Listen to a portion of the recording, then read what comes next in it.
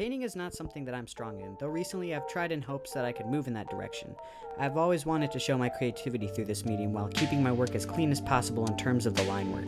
For this painting, I am attempting to do the same thing, but in a slightly different style to allow more depth and detail.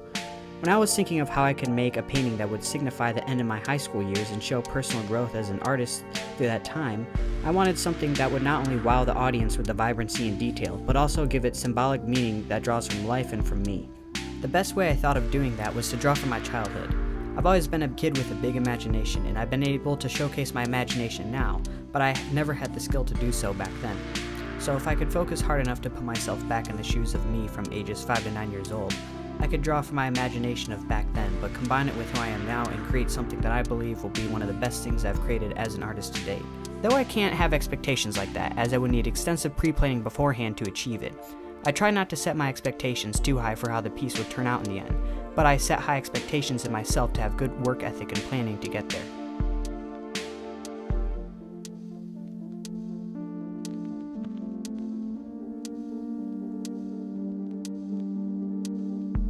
During this project, I know I spent over 50 hours painting. I don't really keep track of time, but after seeing how much time-lapse footage I got, I could safely say over 50. The planning that went into this was probably a few hours of concentrated work, while the rest was thought of sporadically throughout the days I was working on the framework for this piece. Usually my concentrated energy that is spent in the act of creating the final work is not consistent, as my energy to work on the piece comes in bursts. Something I don't struggle with, though, is artist block, as I always have ideas in my head, and I never sit down to draw and not draw because my mind is blank. There's always something that I can create, but the issue is trying not to be distracted. As I said earlier, most of the critical decision making was done beforehand to prevent any issues in the middle of the piece, but that doesn't mean that there will still be obstacles. Some of the background was just left blank for me to figure out later in the piece. Color-wise, I had no idea what I was going to do for the color of the shirt, the koi fish, or how I would paint the dirt to look like actual dirt, because I've never done any of that before.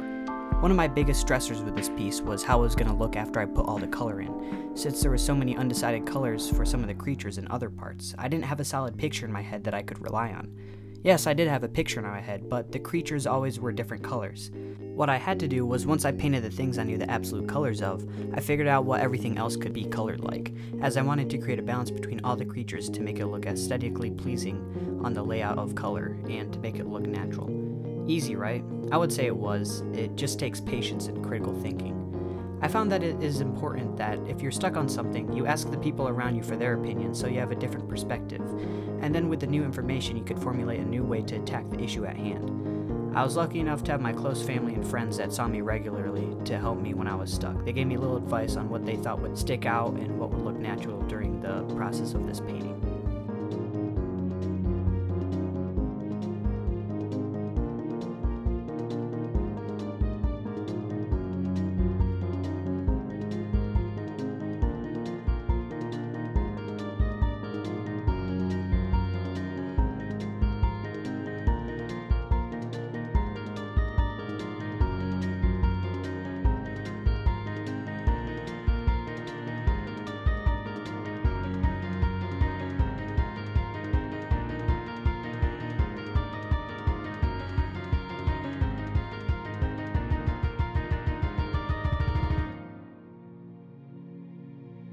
For any other artists out there or people that have a passion in another hobby or activity that requires you to be very immersed in it, they could probably relate to the feeling that I get when I draw. Most times when I sit down to draw, as soon as the pen hits the paper, all sense of time is lost, and my life is now singular with what I'm creating. There is no distance between me and the creation. I don't make decisions anymore, I just act on what I know needs to be done. Some people call it the zone. It can be traced back to the ancient Taoist philosophy of flow. What I care about is the way, which goes beyond skill. When I first began cutting up the oxen, all I could see was the ox itself. After 3 years, I no longer saw the whole ox. And now, I go by spirit and don't look with my eyes. Perception and understanding have come to stop, and spirit moves where it wants.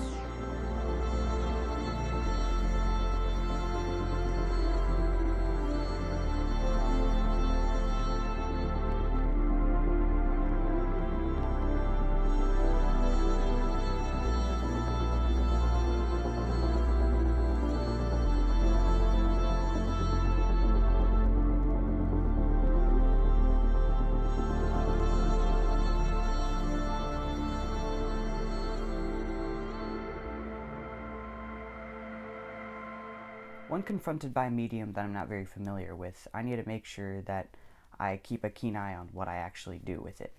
I can't be as immersed in a painting as I am with some of my abstract drawings, as I need a lot more attention and focus on every single stroke that I lay down with the brush and every single line that I make.